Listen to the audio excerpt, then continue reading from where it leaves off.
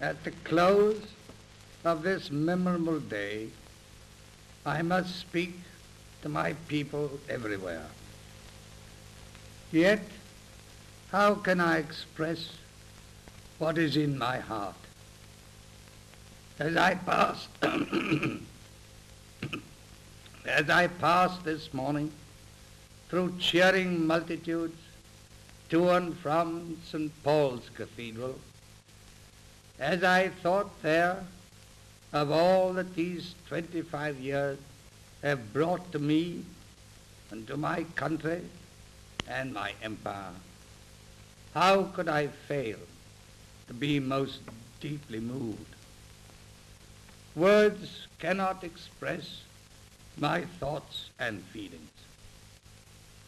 I can only say to you, my very dear people, that the Queen and I thank you from the depths of our hearts for all the loyalty and, may I say, the love with which this day and always you have surrounded us.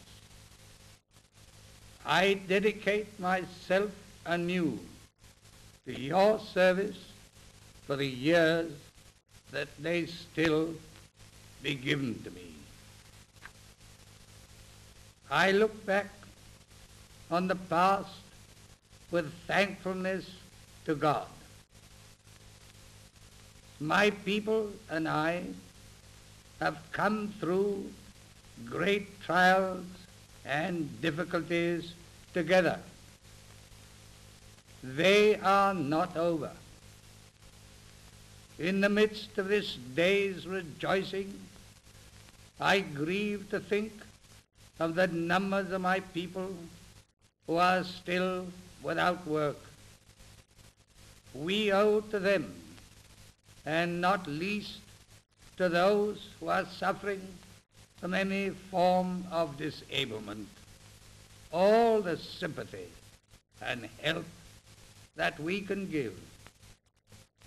I hope that during this Jubilee year, all who can will do their utmost to find them work and bring them hope. Other anxieties may be in store, but I am persuaded that with God's help they may all be overcome if we meet them with confidence, courage, and unity. So I look forward to the future with faith and hope. It is to the young that the future belongs.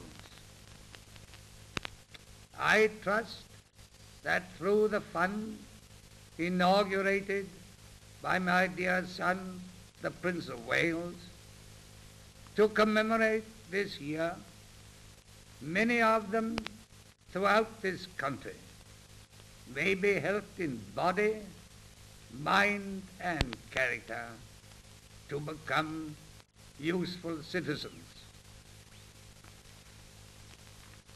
To the children, I would like to send a special message.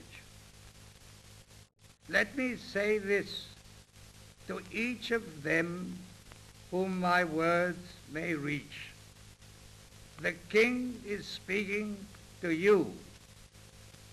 I ask you to remember that in days to come, you will be the citizens of a great empire.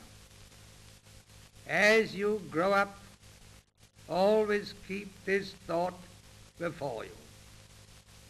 And when the time comes, be ready and proud to give to your country the service of your work, your mind, and your heart.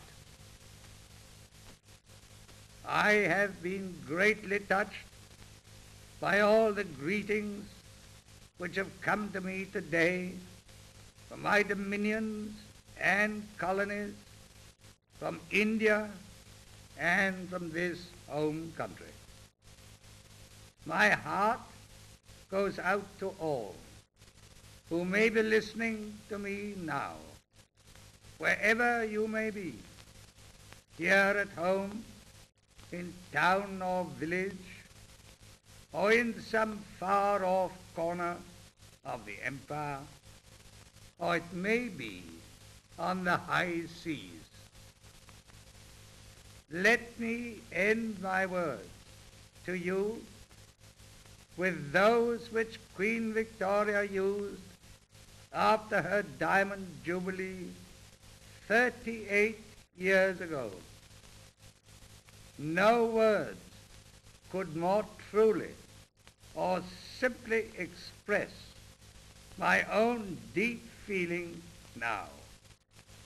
From my heart, I thank my beloved people. May God bless them.